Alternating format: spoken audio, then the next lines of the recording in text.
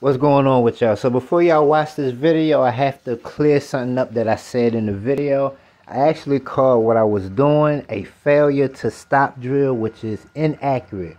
What an actual failure to stop drill is, you're already pushed out on your sights, you done fired 1 or 2 rounds, the threat stops, then you gotta go ahead and boom, boom, boom, boom, boom, boom, boom, because your first 2 shots didn't stop the threat. That's more of what a failure to stop drill is. What I actually did in this video was started from a high compressed ready, pushed out, and started boom, boom, boom, boom, boom. That's actually more of a, let's call it a fire superiority drill. You know what I'm saying? Maybe somebody's approaching you with a knife, a gun, a bat, their hands. Or maybe somebody that jumped out of the bushes with a handgun and they're trying to attack you. Whatever the case is, you got to come from out of your holster. You got to push out, and whatever you got, if you see your front sight post, good. If not, oh well. You got to boom, boom, boom, boom, boom. If you push out, you see your red dot, good. If you don't, it don't matter, because you got to boom, boom, boom, boom, boom, and gain that fire superiority. So that's actually what this drill should be called. It's a fire superiority drill. But in the video, I called it a failure to stop drill.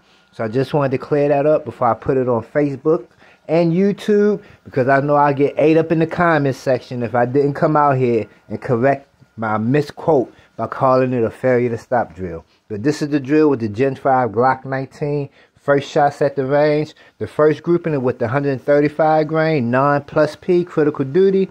The second grouping is with the 124 grain plus P critical duty, and the 124 grain plus P critical duty was a lot more snappier than the 135 grain critical duty. So here go the video. Alright, so we're going to finish up with the 135 grain critical duty.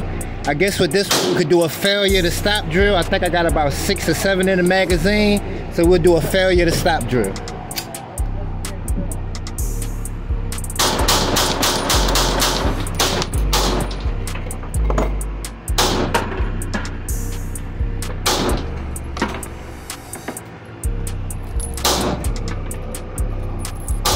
So we got 9 more rounds of the 124 grain critical duty. I think we'll go ahead and finish that off with another failure to stop drill. Why not? Last 9 rounds.